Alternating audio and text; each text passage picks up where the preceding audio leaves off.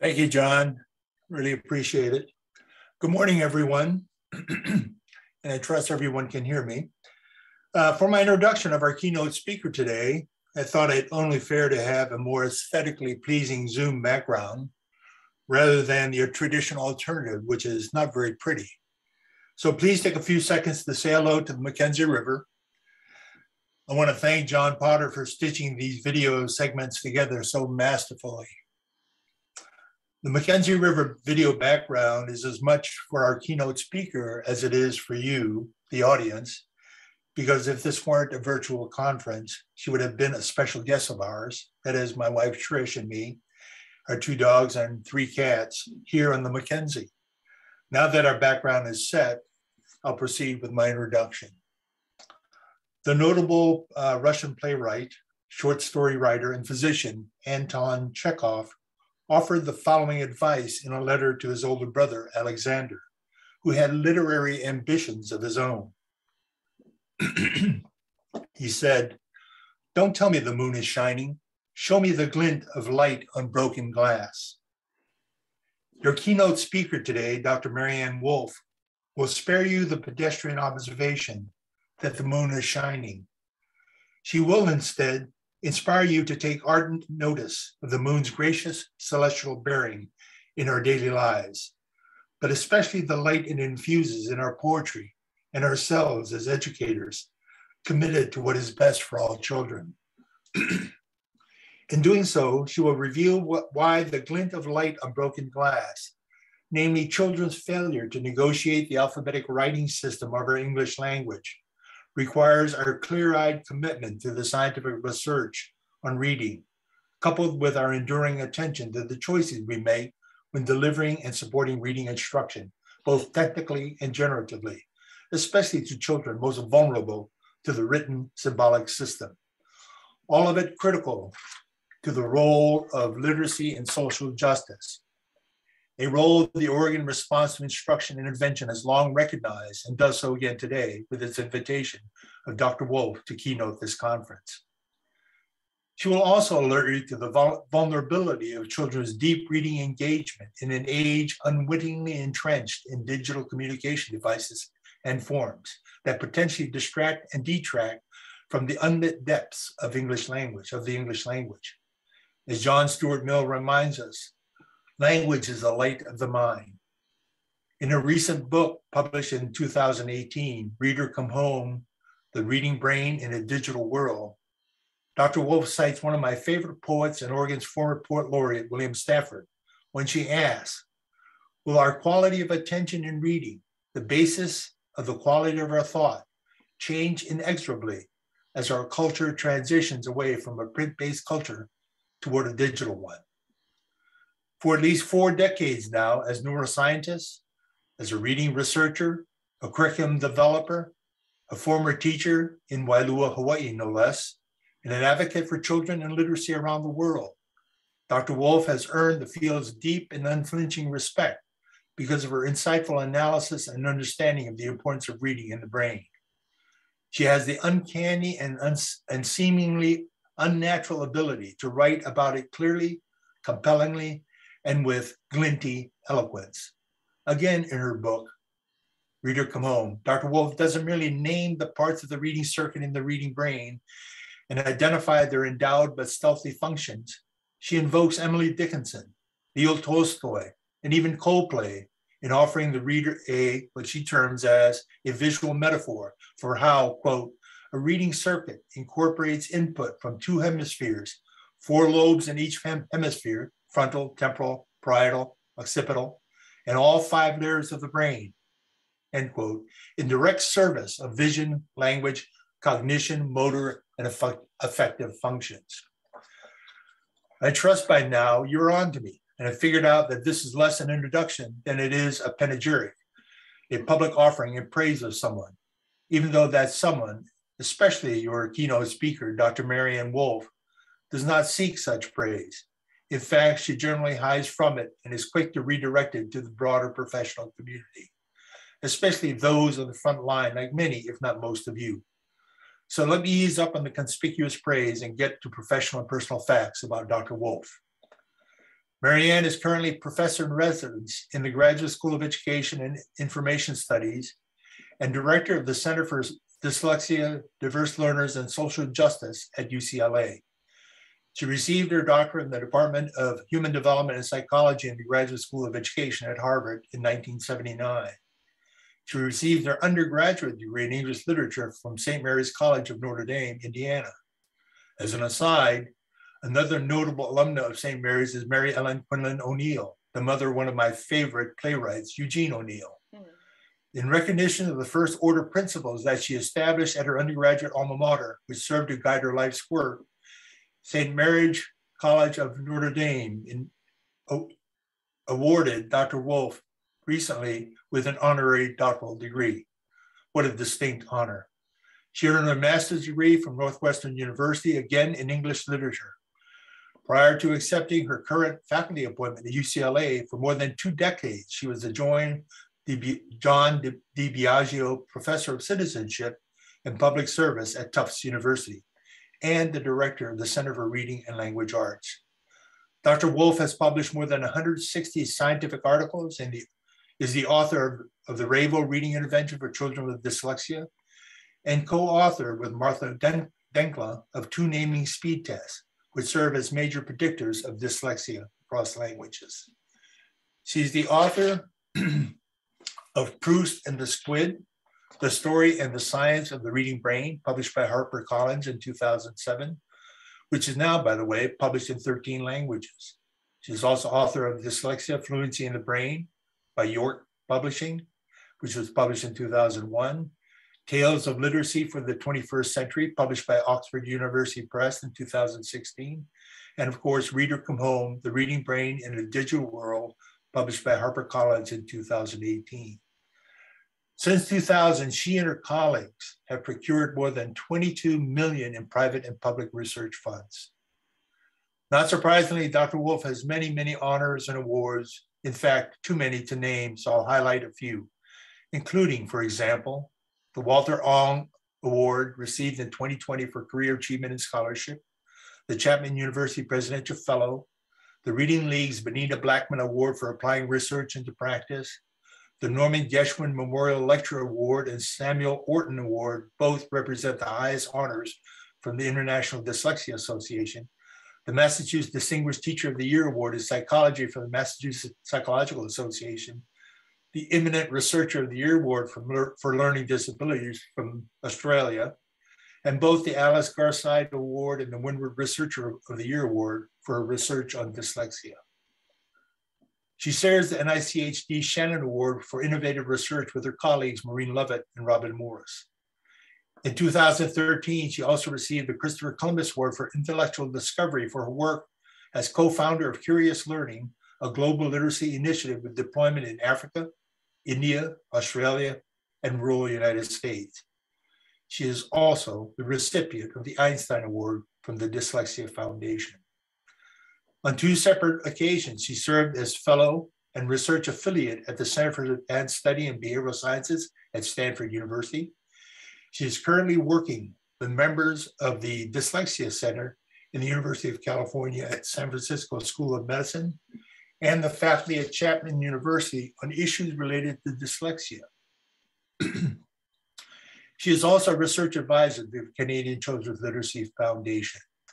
Now, lest you think she privileges only literacy, dyslexia, and social justice, her talents are thoroughly fungible and pecuniary, as she is also an external advisor to the International Monetary Fund.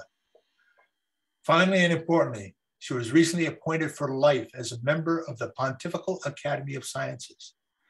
As a result of this appointment, not only does she have a direct line to the Pope, but she also sits in the enduring historical and moonlit glow of the Academy's very first leader, Galileo Galilei.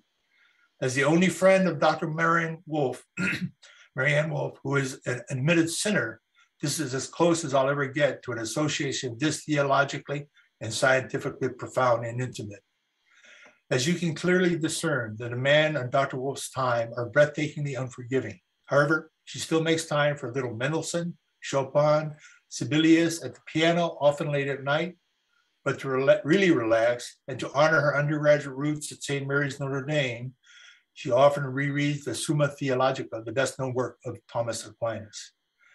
It's a singular privilege to introduce your keynote speaker, who is reading research and neuroscience royalty, but this royalty enjoys the rare talent of being an extraordinary thinker and writer, one who boldly draws on her deep literature, musical, theological roots to conjure up provocative, thoughtful, and artful ideas and images in her technical writing. I consider her one of the most gifted and important thinkers and writers of her time. That said, however, you will need to pay keen attention.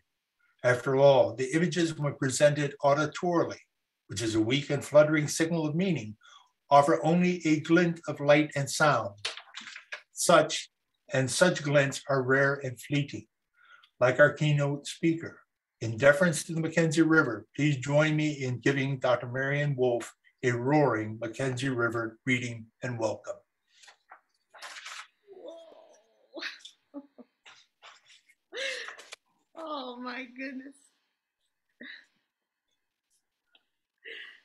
I am very rarely speechless, but I am right now. That is the most beautiful, most lyrical, the most touching introduction I've ever had. Leave it to our Hawaiian Ed Kame'enui to summon such beauty, and I can't thank you enough, Ed, but also you completely calmed me with this Mackenzie River. It just makes me so happy. But now I must go to my professional self and simply thank so many of you for coming. I looked at the chat and you're from all over the country and even the world. That makes me so happy that we can together share this information. I want to thank John Potter, who worked for a year to get all of this arranged, and of course to Brad and Christy, and to all of you who are participating, including some of my dear friends who are in the panel, and Anita Archer, whom I last saw, I think, in Australia, trying to spread the message of literacy there. And that's what I'm going to be doing, even though I think after Ed's talk, I'm actually getting a little shy. I feel a little bit more like Emily Dickinson, who would have said after such an introduction, I'm nobody. Who are you? Are you nobody too? Then there's two of us, don't tell. How dreadful to be somebody. How public like a frog to say your name the livelong day to an admiring bog. Well, you are hardly an admiring bog. I am an admirer of everyone who is spending time at this conference to do our best, to do our very best to make knowledge come alive in our classroom.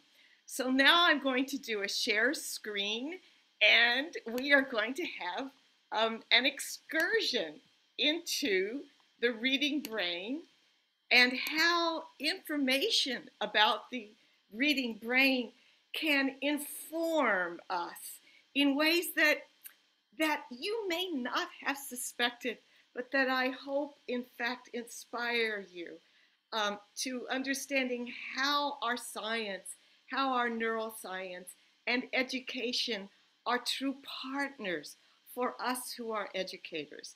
So I will be putting together, as Ed said, both science and poetry, and my reflections on it as an educator who has one overarching mission. As you know, I am at UCLA now instead of the East Coast, Tufts University, which I loved.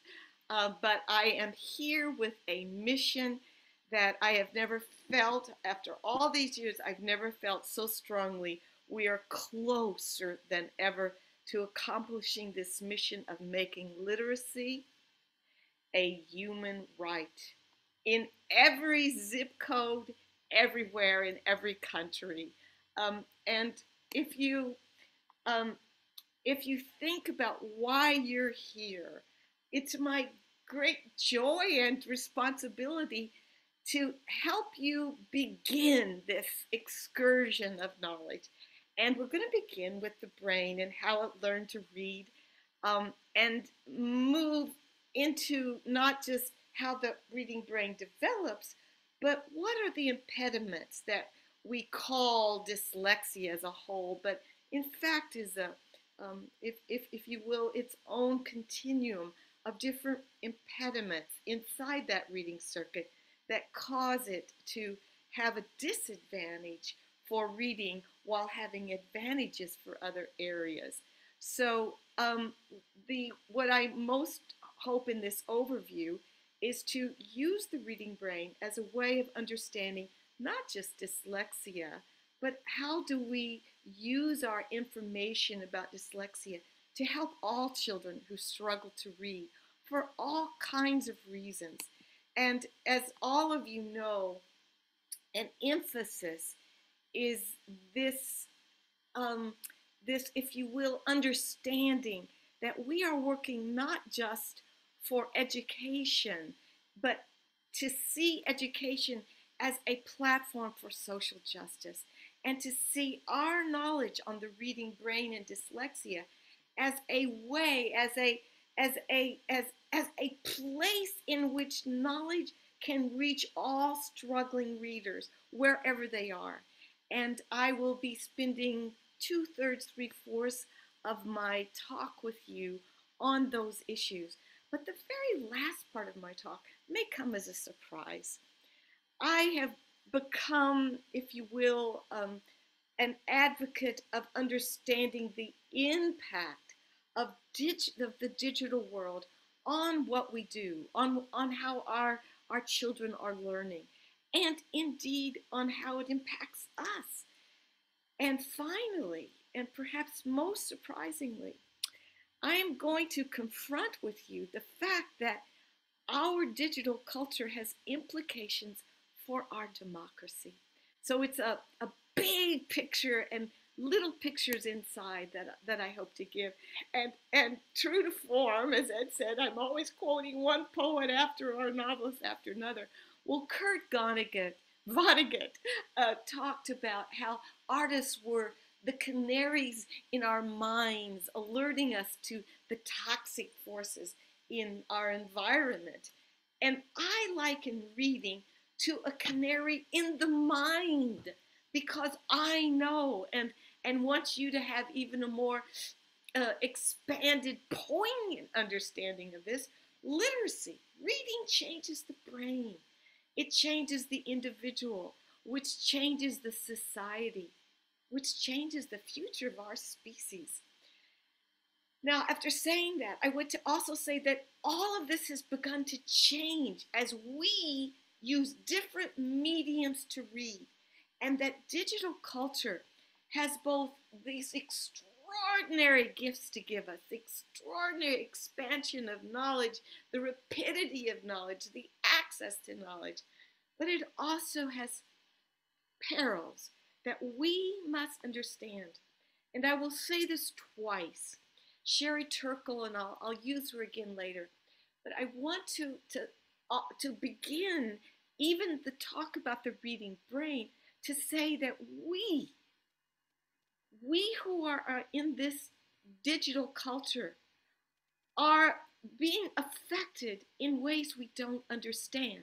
And it is understanding those differences that will help the system redress its own weaknesses. So there's no binary here. It's rather like Sherry Turkle.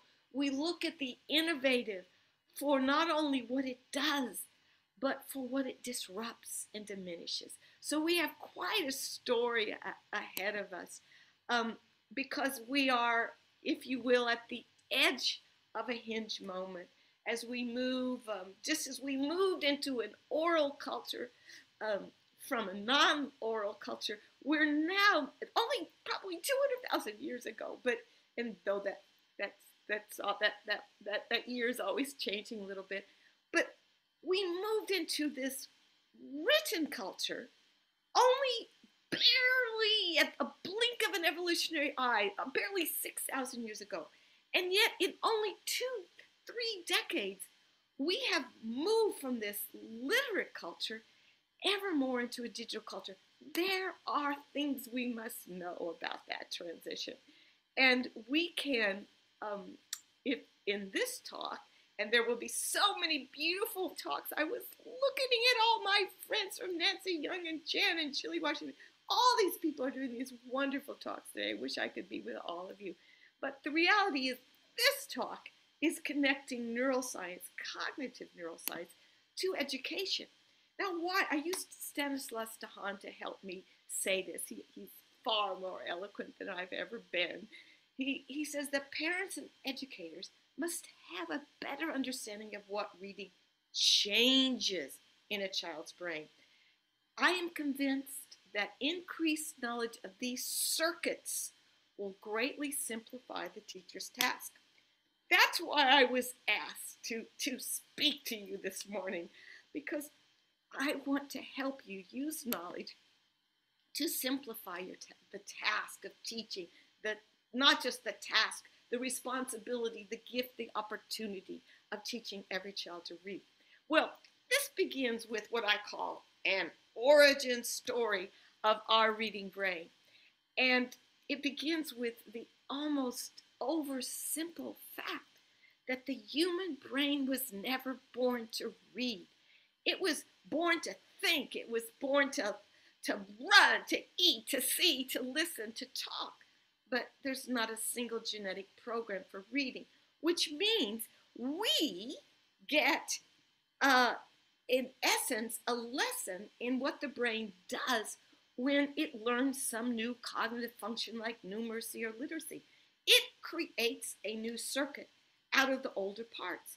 So what is happening in the reading brain is that we have a way of connecting, using this brain design principle, of connecting all these very important regions that were and are genetically programmed. So what reading is basically an understanding that the brain can make a new circuit, but there's the Achilles strength, Achilles heel, but that circuit will be plastic. Now, the implications of a plastic reading brain are really well illustrated just simply by looking at the fact that our reading brain is changed according to the writing system, according to how we educators teach that reading brain, but it's also according to the way we read on the medium. Now, if you look very quickly, those of you who speak or read Chinese or Japanese, you are employing similar regions as an alphabet, but also different ones. Now, the only reason why I tell you this, and I have written about it for all these different years, is that it shows we don't have one reading brain. We have a plastic reading brain circuit that's going to reflect and represent what are the environmental demands on it.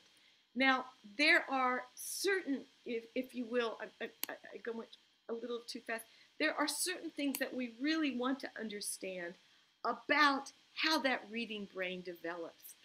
Now, there's something that is a little hard for me to, if you will, accept as not just as a neuroscientist, but as a citizen. There is a tale here of two childhoods in how that reading develops. And I want to go through just a few of them, but the reality is that our childhood, our time from 0 to 5, is so very important, because what we are doing is we are building the parts of the circuit. And I use the acronym often in my teaching, APOSSUM. We are building phonemes and the prosodic contour. The baby is actually imitating your melody by 2 months. But we are giving so much when we talk and read to our children.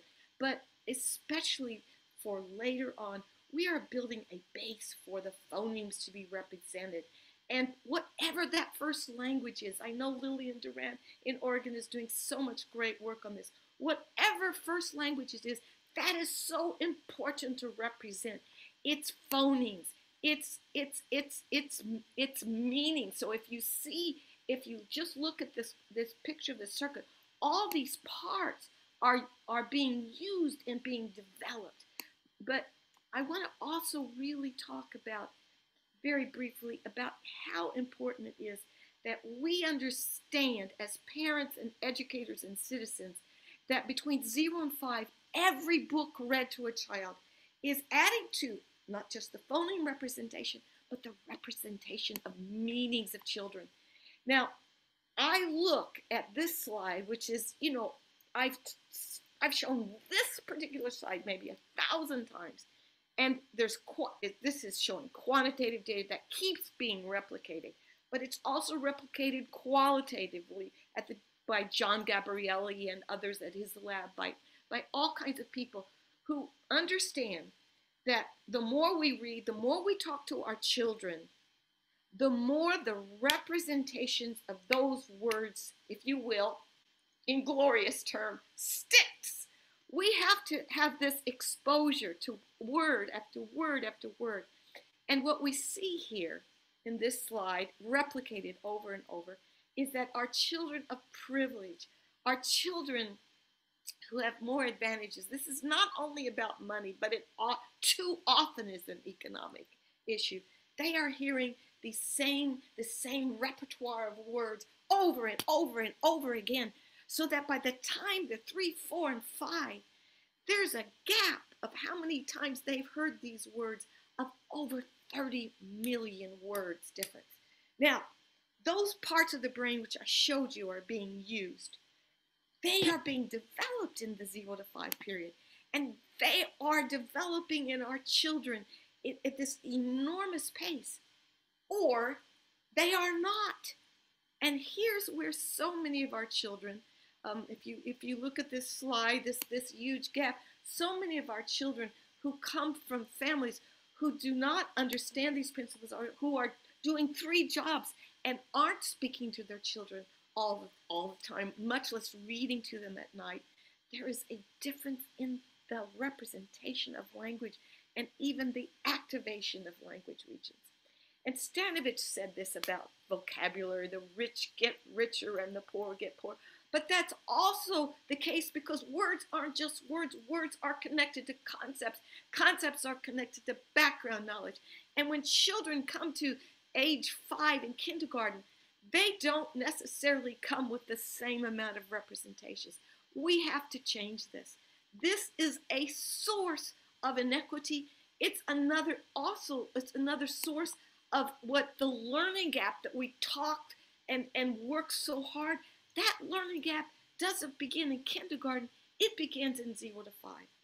And my colleagues like John Hutton at Cincinnati and others who are doing pediatric neuroimaging, they can show us what happens when children are being read to every night versus children who are not. And this is not about money. These are studying children who are coming from lower SES backgrounds and just looking at the differences in activation in the language regions of the brain for those kids who are read to. And what you see is that the more the child's read to, the more those regions are activated, not only for receptive knowledge, but also for expressive. So we're giving so much, and my colleagues in Reach Out and Read the Pediatric Society, they are giving well visit books and helping parents understand that even at 3 months, 6 months, we are giving so much. And parents will say, oh, but they don't understand a word. That's not the point. They are growing their understanding of the components of language. So we really have to understand how important it is that these parts of the brain in the 0 to 5 period are being developed so that we who teach, we can help connect it. That's what reading is. That's what the first circuit is. It's a connection among all those beautiful parts: phonology, orthography, learning how the words work on a book, learning what letters are. All of these things are giving us the stuff of the parts. Now, what we are doing here in this slide is just showing you in a very rough way that those first 5 years are really, if you look at those first 5 brains, are really developing the parts. I, as an educator, and when I taught in Waialua, unsuccessfully, by the way, that's the reason why I left English literature, by the way, at Kame'enui, is because I failed too many children in Waialua because I didn't know any of this. This is, in fact, why I am here today is because of those kids, the Onehas, oh my goodness, I remember their names. But the point is, 0 to 5 is developing those first parts of the brain. The orthographic recognition, the learning what the words say on the page. All of this is happening with all these language processes. And we connect them.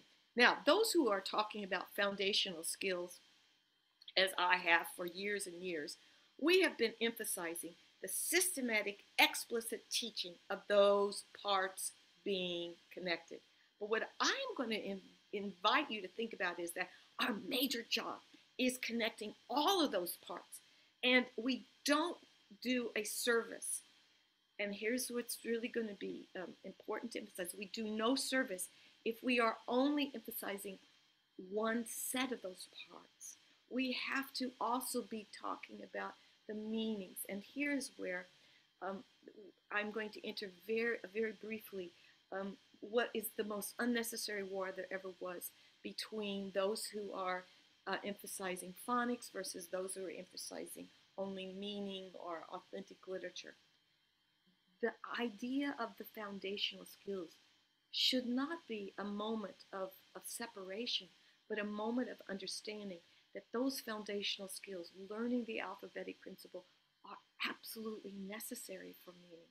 And that is when we connect the alphabetic principle, phoneme awareness, understanding what phonics does so well, understanding how all those parts have to become automatic, but they also have to be automatically connected to meaning, to syntax, to how words use in sentence. We really need explicit, systematic everything, and no cherry picking. One of the hardest things that I'm going to say to some of you is that balanced reading it has the greatest name, and unfortunately is not implemented in the way that I am talking about. There can't be cherry picking, a little phonics or a little meaning. We want them connected. We want a really comprehensive understanding of what foundational skills are. They are all those parts, and it's so important for us to realize we have to work on all of those parts systematically. That's our job. And connect it so the child becomes fluent, especially before grade 4. Now, part of my worry about this talk is that I could spend too much time on these 2 brains, and I can't do that today because of time. But I know the other speakers are going to be really talking to you about how important all this understanding of foundational skills and how we teach it is, especially Anita, who does such a great job. But what I want to do is to connect it to the deep reading processes. These are the processes that unite us all. They are what Proust said is the heart of reading, which is to leave the wisdom of the author behind and discover our own. But how do we do that? We do that because we learn multiple, what I call deep reading processes. We learn how to bring the background knowledge. Remember, 0 to 5. We need, just like Connie Jules said, to be sure that the child, after they decode it, know the meaning, know what it stands for, know the concepts. Well, the deep reading processes are learning to pull these ever more sophisticated cognitive processes together when we read. Now, we have to be fluent. We have to have those foundational skills really automatic and fluent so that we add all the beauty of literature, the poetry, if you will. Deep reading processes represent a convergence of what we know and what we don't know but can infer and think about and reflect over. This is the development of an elaborated expert reading brain, and it includes empathy. This is something that is so often neglected Not only is reading about thinking, it's about feeling. And every frog and toad, every Charlotte's Web, every character who helps you, the child, as a child, leave yourself behind, pass over into the perspective of others. That is the basis of our moral laboratory. That is the basis of what Martha Nussbaum calls the compassionate imagination. Fiction in particular increases empathy, and there's such wonderful work by our Canadian colleagues. But I actually want to give you a shadow of this. What happens when we aren't readers? And Jane Smiley once said that the novel's not going to die, but it could be sidelined. And if it is, we will have people who lead us who are not readers and who never understand truly the perspective of others. And our former President Barack Obama, in a beautiful interview, I hope some of you read, with novelist Marilynne Robinson, said, "You are an ambassador of empathy. Fiction is what has taught me that. The novel, your novels, have taught me the difference about what it means to leave yourself and understand others." And what she said is a memorable line for today, for this moment in time in our overpolarized country and overpolarized world. The trend towards seeing those different as sinister other is the greatest danger to continuing our democracy. This is a talk about cognitive neuroscience and reading brain. It is a talk about democracy too. How reading prepares the mind to take on other perspectives. But it does something else that is critical. And I use the word critical very carefully here. We must have children who by 4th grade are proficient enough to be able to learn how to use their background knowledge and inference and become critical thinkers. And so many of our children enter 4th grade unable to do that when the workload has increased. The teachers have not been trained to teach a reading, and they assume that. So much goes on when we do not realize how important fluency is, fluent comprehension, before 4th grade. What happens in this developing deep reading brain is that we learn, after we become fluent, to take all this knowledge and be critically analytic. And that's something that happens, that we help teach our children over time, to connect what is known, to make inferences about the truth value. Herein lies a social justice issue. Our children have to know the difference between information, disinformation, and misinformation, intentional information. We are, when we are deep reading, learning to exert the time, and I'm using the word time very carefully, exert enough time to think, is this true? What do we know that refutes it or supports it? And then finally, going back and forth, this frontal dance, we have an imprimatur on truth. This has never been more important than this moment in our history, in our society. The sum of it all is what, again, this novelist, Marilynne Robinson, is so important to me. She and Gish Jen have given me so much understanding of what it means to read. But this is what Marilynne Robinson said about this moment in the reading brain when we are bringing empathy and critical analysis together. I call it the Proustian pause. I call it that because it's the time to do what Marilynne Robinson said. If God has taken pleasure in his creation, it is in your best idea, your more disciplined thinking on whatever is true, honorable, just, pleasing, and worthy of praise. Worthy of praise. This is what our reading brain is at its apex. Your brain, my brain, our children's brain. This is what we wanted to do. We wanted to have the capacity to bring all those sophisticated deep reading processes together to think. And that's why I call it the Proustian pause, to think for themselves and to really not be led into silos of the familiar information the way so much of society is now going. Now, I use Thomas Aquinas not because of the Pontifical Academy of Science, but because Thomas Aquinas symbolizes for me probably the best reader that ever was. He once said he was most grateful in life or the fact he understood everything he ever read.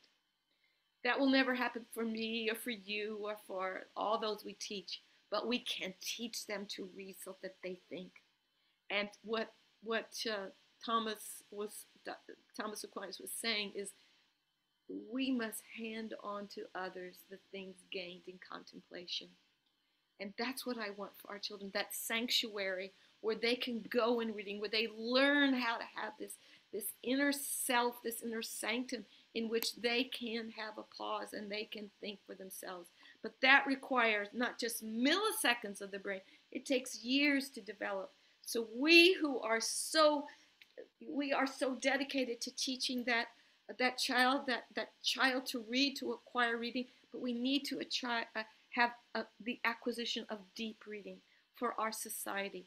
It is never a given.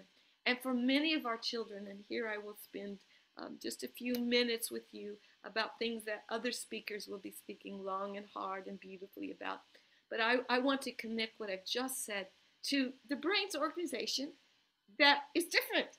And now remember, we have about the same brain for the last 50,000 years, and we've only learned to read in about the last 6,000 years.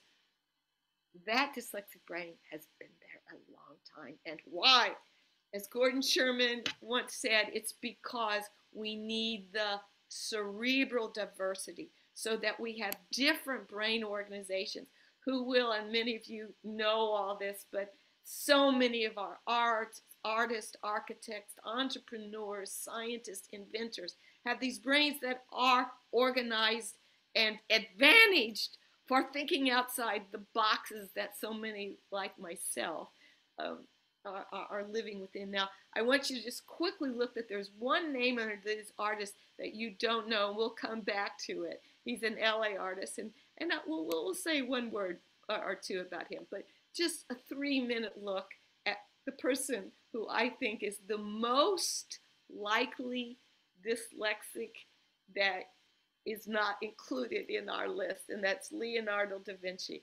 I don't think there's anyone who was ever more able to think outside the box, but who had this constellation of interesting weaknesses in word retrieval, could never learn Latin, he always wanted somebody else to read to him. He couldn't go to the school for an advocate, a lawyer, because he couldn't learn Latin.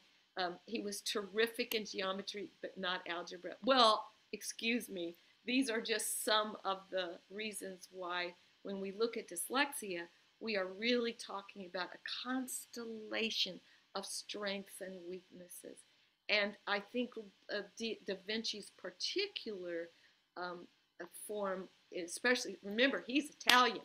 And when an Italian can't learn Latin, there are really interesting issues in that word retrieval system. Well, I won't go into it except to use his example as a way of saying our children, our individuals, our adults with the dyslexia have a constellation of these strengths and weaknesses. And we need to have a new conceptualization of dyslexia. Now, if you look at that person on the left, that is a LA artist named Ben Wolf Noam. He's also my son. And I have much of this, especially when we get to intervention, was inspired by understanding the heterogeneity of dyslexia. And I always use this psalm to myself over the years. The stone that the builders rejected has become the chief cornerstone. And that is the case with so many of our children, that they have feelings of rejection. No matter what, no matter who Ben's mother was, he felt rejected for many a time. And that rejection taught me so much about the feelings that we must prevent by early prediction, by screening, so that we can look at the full range of the beautiful advantages and disadvantages that are clearly there in our dyslexia brain organization. But it's a different organization that's being studied so much by my colleagues, Mary Lou Gornall-Timpany, from Miko Herft at Connecticut and UCSF. But so many of us at UCLA and UCSF, we're looking at all of these things, including the social emotional variables that go into this. And we're looking at genetics, what happens even before a child in a risk family. We can study and see differences in the connectivity. Nadine Gabb's work is on that. And we can look at behavioral indices that we will, of course, include in any battery of diagnosis, but also in screening. The two most common, phoneme awareness that others will talk so much about, and RAN, as Ed Kame'enui said, that Martha Dinkler and I really worked very hard on understanding the speed of connection between visual and language regions. That's what the RAN is, or any good naming speed task, is really measuring the speed of connection between the parts that will later become central to the circuit. So the reason why it's so important in prediction is that many people don't understand that it's not just phonology, it's not just orthography, and all these other factors we know, but it's the speed with which visual regions or letters and words are connected to language regions. That's what the RAN really is. But it shows us that the right hemisphere is really holding on to, in some of our children with this and individuals, it's holding on to tasks that would otherwise be done by our left hemisphere. So we see, and this is what's so interesting for the future of dyslexia, we see all kinds of delayed response. What happens when in that circuit is different. It's not only time for language processing, it is also where people like Jason Yateman are interested in the time even at the earliest level of visual processing for a small but probably discernible group. But here we are, 2022, we've had a lot of this knowledge for a long time. And where are we? We are still behind the ball. We are still having proficiency of only 15 to 17% for our children of color in grade 8. And at grade 4 in the NAEP results, sometimes up to 60% of our children of color are not even at basic level. It's unconscionable. We're talking about social justice. This slide, we have to take very seriously. We have to have early screening, not so much early diagnosis, but that comes later. But we have to have early ability to see what are the risk factors and do something early on and not wait till grade 2 and 3. And so one of my last PhD students, Ola Ozernoff-Palchik, John Gabriella, Nadine Gabb, Elizabeth Norton, there's so many people that work together on this huge prediction study. I want you to think. We wanted to see in kindergarten if we could identify different profiles. Now, I'm only going to say 1 minute on this, but I want you to know this is in developmental science. It's 2016, 2017. Take a picture of this because this shows us we have kids who are really doing super well. That purple line, that black line is your average child. And then you have 4 other lines which are aberrant. But the most unusual one is the green one where you are never going to find that child unless you have a RAN or some kind of naming speed task looking at how fast the letters and words are connected to the linguistic verbal label. We do, I'll just go really quickly, we have to understand there's heterogeneity. There are about 20% of our kids who have only phoneme awareness. We have a large percentage of our kids who have the largest percentage of dyslexic readers have multiple deficits, phoneme awareness, RAN, short-term memory. But only about 20% have a pure RAN or only 20% have a pure phonology. And this stays stable pretty much over time, depending on, of course, the teaching that goes on. But here's where I get back to my social justice issue. If by 4th grade, so many of our children of color, 61% African American, 54% Latinx, we are not getting to them in time. That's not dyslexia. That's a failure to teach them how to learn how to read fluently with comprehension. And especially 4th grade boys are a particular area. I've worked with Sean Robinson, who's Dr. Dyslexia Dude. You've got to look up his graphic comic books, etc. But I've also been very impressed by what Tracy Wheaton said, that so much of what's going on right now is to say, oh, we have to be extremely careful with our children and understand their cultural identity and the roots of difference. And I could not agree more. Simultaneously, we cannot neglect the systematic teaching of children of every race, every culture, every background. I see people starting to veer into to poles that should never exist.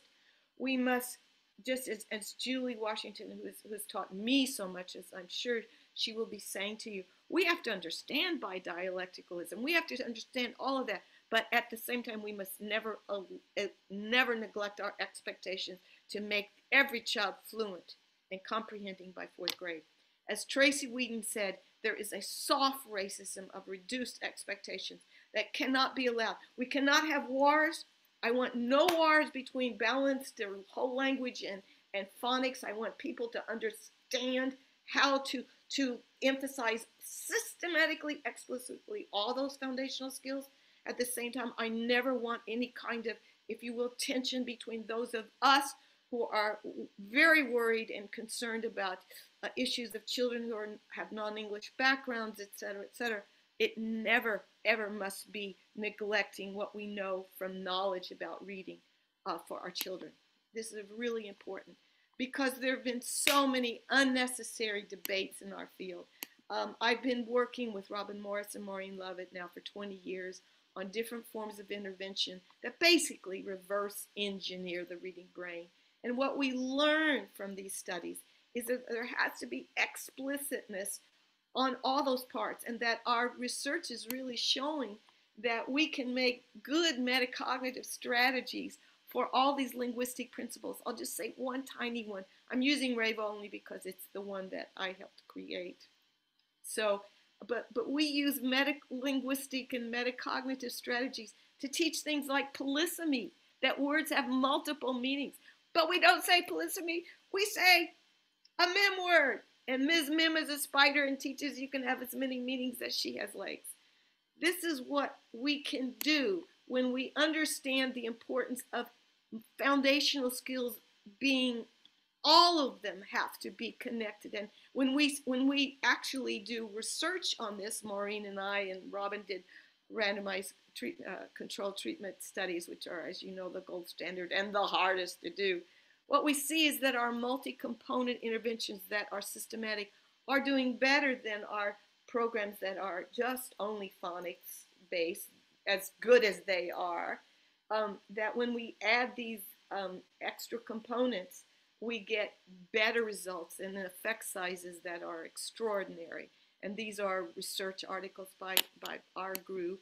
But we also see something so important, that is earlier intervention is best. When we get in there at fourth, third grade, we certainly can help. But when we get in there at 1st grade, we do so much more efficacy. And so this research is showing us that we have to be able to have an understanding of the reading brain's multiple components. And that the more children know about a word, from 0 to 5, and from 5 to 10, the more they know, the more those areas of the brain that are part of the circuit are connected. So we need explicit, systematic intervention and instruction across all those components. And that includes everything from vocabulary and morphology to syntax, and of course, phoneme awareness and semantics. It's connecting all of that at sublexical, lexical, and sentence level, sentence and story level. We neglect nothing. And so I'm really hoping for, if you will, 3 areas of systematic change that begin with 0 to 5, that have early, if you will, screening for risk factors at 5, and teachers trained to use the data for early intervention that is matching the particular profile of strength and weaknesses of those children.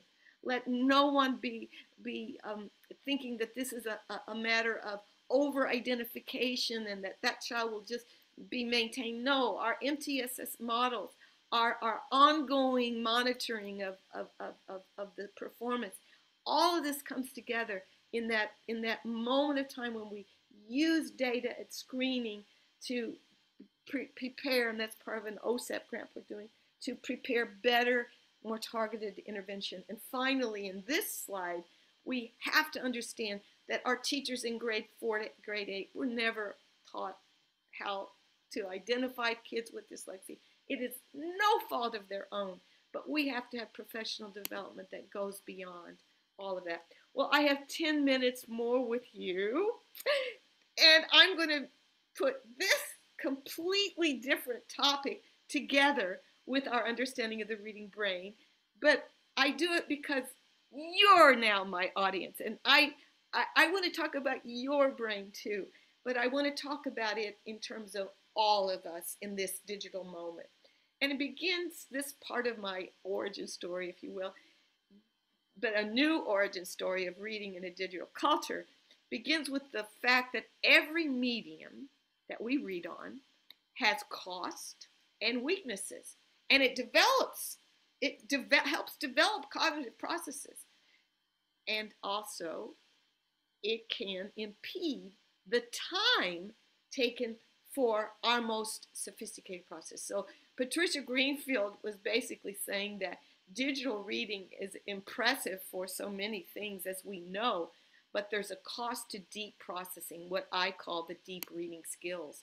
Now, those of you who and Ed mentioned that I helped found Curious Learning. I am not a Luddite.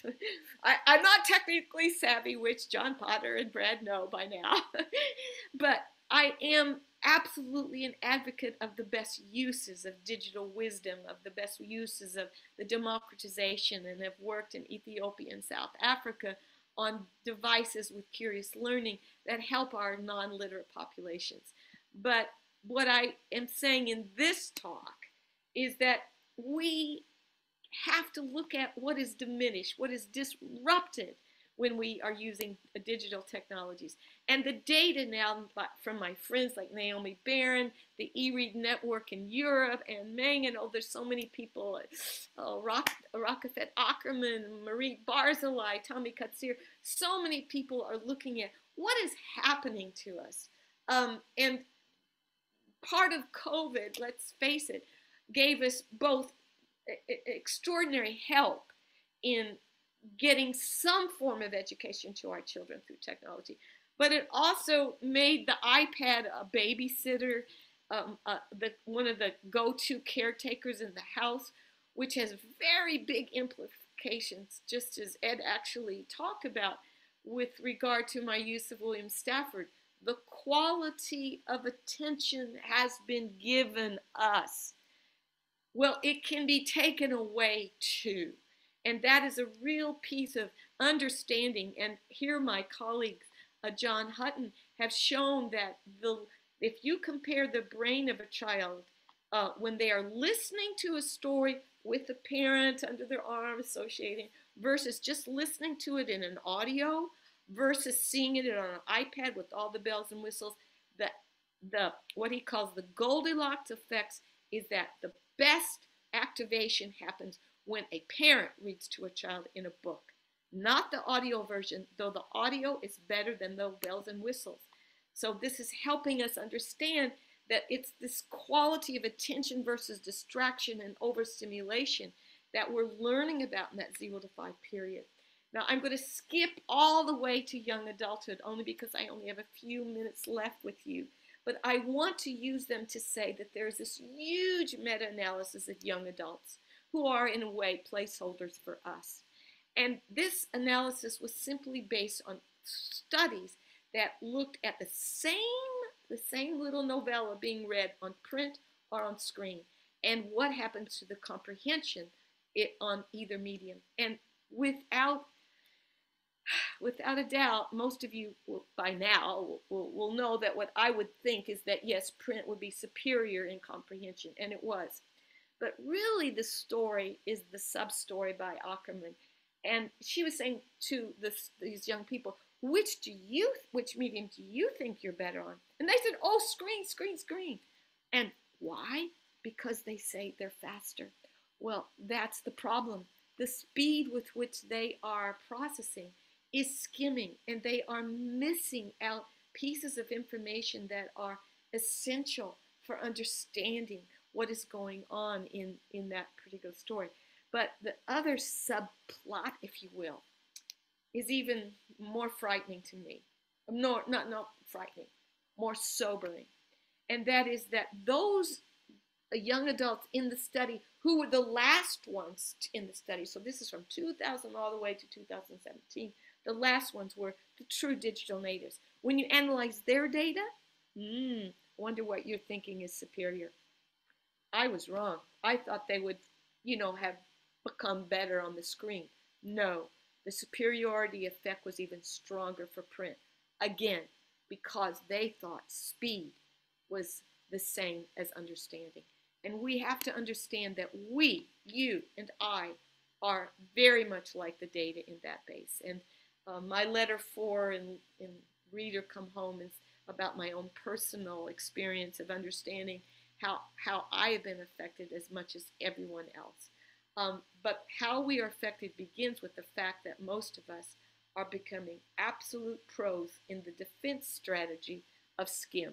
Skimming is what Professor Liu in San Jose calls our new norm, and it is. What we're doing, the eye movement people show us, we're doing an F or a Z bzz, bzz, bzz, on the page. There's even studies in literary studies showing that graduate students are doing the same thing with their papers, for the whole paper. Read the beginning, do a little word spotting throughout, and then the end. Well, that does not give every author the absolute attention that they have given when they have written these words. So we are guilty, if you will, of skimming the complexity and the beauty. So science and poetry are coming together. We are skimming, we are Twitter braining our way through information. It's not to be unexpected. We are bombarded with information, and as a result, we do two things that are really desperately wrong. We are not looking at the perspectives of others. Often we are going to familiar silos of information where we have what is called confirmatory bias of what we thought coming into it. So we are spending less time on critical analysis, less time on empathy, less time with beauty. We do not want either beauty or truth to go missing, and yet we have to be vigilant about our own reading to ensure that we can do that across any medium, but to know the particular threat that digital culture reading can pose for us. So if we look at the potential threat part of what it could disrupt, we are giving less time to understanding the various viewpoints. We are giving less time to others, therefore the effect on empathy. We are becoming more and more susceptible to false information, disinformation, false fears, false hopes. We are becoming, and we only have to look at the war in Ukraine and Russia and the role of disinformation there. We are all threatened by the handbook of demagoguery, which threatens the delicate game. That's what Umberto called it, Umberto Eco, called the delicate game of a democratic society. Now, I have written, and now I have no time and desire for you to look at my proposal as an antidote.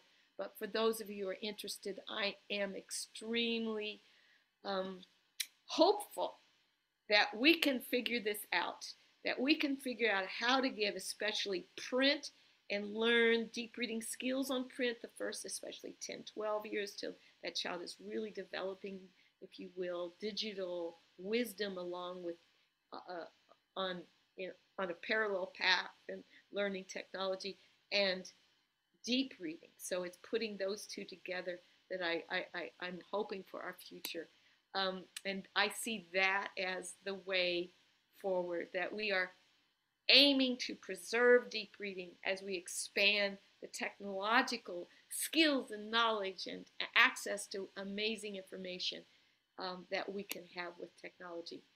I'm going to end with two slides from a philosopher and then a poet. It would be catastrophic to become a nation of technically competent people who have lost the ability to think critically, to examine themselves, and to respect the humanity of others.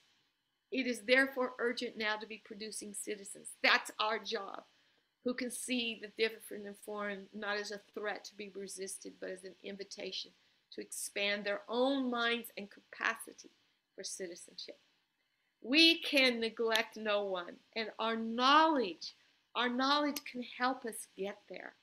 And so I'm going to end with, if you will, science meeting poetry through novel and poem. Marilyn Robinson said that the greatest test ever made of human wisdom and decency may very well come to this generation or the next. We can stop here after COVID. But then she said something that I believe is what is our shared goal. We must teach and learn broadly and seriously. But I give the last words to our poet laureate who gave the most amazing, moving, literally and figuratively moving poem for an inauguration, and that's our young Amanda Gorman. In this poem, she said, "While we have our eyes on the future, history has its eyes on us." Those of you who have come to this wonderful conference, all 4,000 of you or more, I wish you Godspeed in your work to realize it's up to us. We're the stewards, and we can do this. So I will end with one last poetic line from Patricia McGillip.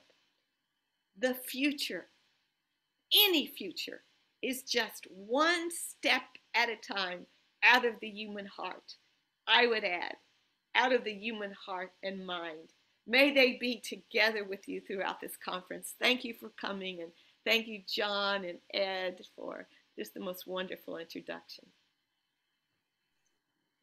All right, thank you, Dr. Wolf. That was inspiring, and just looking at the comments, I think everyone thought so as well. And I just appreciate your message too, because we often hear about the importance of reading and framed as, just an academic success, and it's just a test score, and that's all it is. But it's so much more than that. It's being able to participate in society and having social justice, and being able to, as you said, tell misinformation from disinformation from, it's just so much more important than a test score for students. So we have time for just a few questions. We got a number of them, but I'll kind of share a few of them with you in our last few minutes here. We have a question, one of the first questions.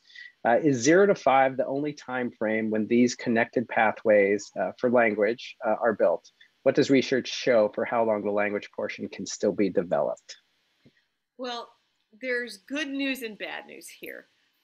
We know that some of the most important growth is happening between 0 and 5, all the way up to adolescence. So we can do an enormous job of playing catch up, but we need to be serious. We need to be systematic about it. And here's where I wasn't able to really talk to you enough about our screeners. We have an Office of Special Education grant in which we are looking at screeners ourselves for the at-risk, if you will, precursors during the 0 to 5 period. We are working with pediatricians to have actually a questionnaire ultimately at 3 and then a screener at 5. These screeners help identify areas inside language development that we can then work on as we move into adolescence. Now, I know that there's been all kinds of interesting research showing that we kind of begin to close our we don't ever, we always have this plasticity in our reading brain. So language is forever what we're learning. But there is a difference, for example, in learning foreign languages. One of the things that happens is that we can be very good with semantics, but that window with having an absolute accent-free phoneme is just, it's closing its window around adolescence, at late adolescence. This is not my area, so I don't want to be forcing that fact that I learned it the hard way on others, but that we do sense that. But I think the real point that your speaker or your questioner is asking is, does it close at 5? Absolutely not. We can be working on that, and that's one of the things we should be working on during those early elementary years. We can never we never give up, and there's wonderful people, SERP, who are Catherine Snow and others are using vocabulary that is central in, let's say, the middle school ages as a way of uniting disciplines. So SERP is a beautiful way of thinking about how language can be developed over time, and by 8th grade really serve as this platform, this lexical platform for kids. Thank you.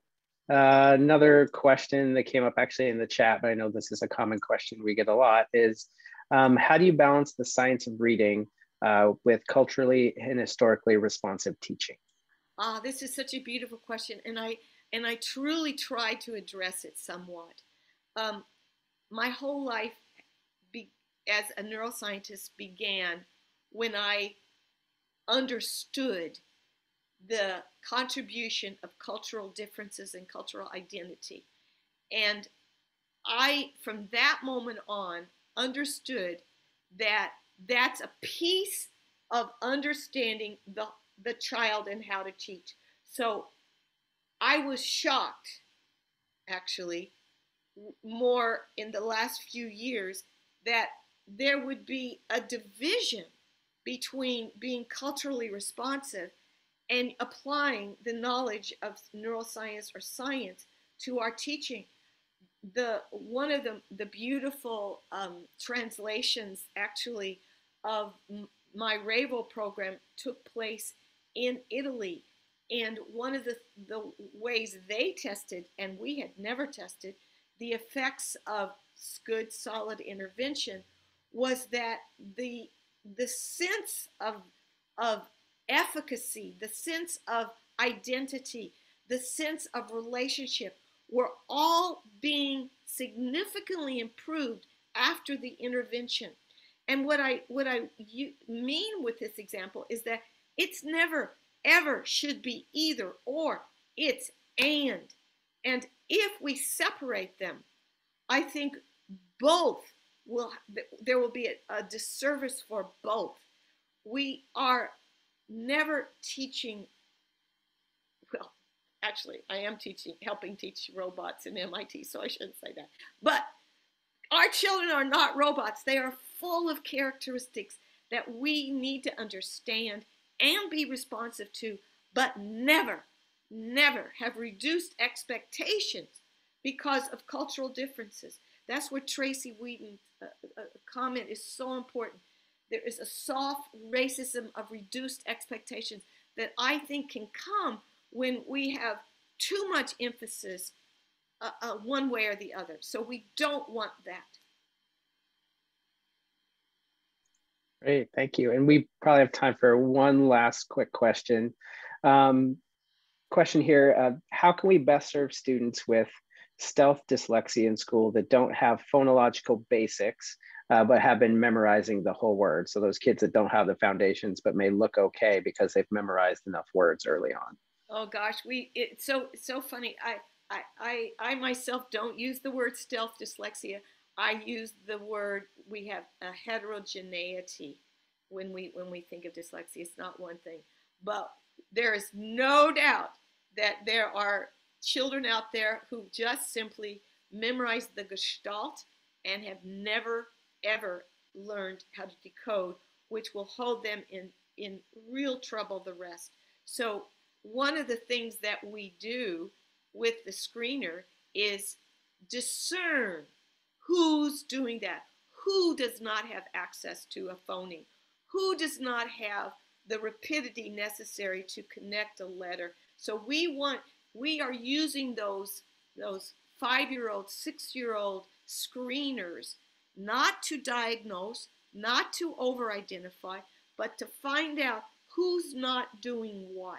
So the beauty of this kind of general screener that we're working on, and there will be different ones, but they have to include the ability to make just the distinction you're referring to, John. So we can see those kids from the start and begin working systematically with learning the alphabetic principle.